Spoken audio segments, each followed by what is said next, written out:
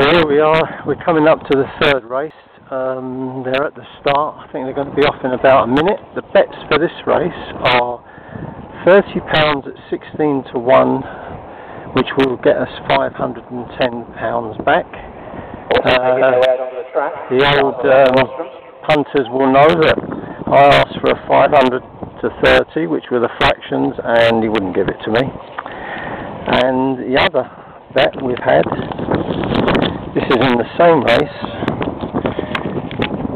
Make sure my tickets don't blow away. Keep a hold of them.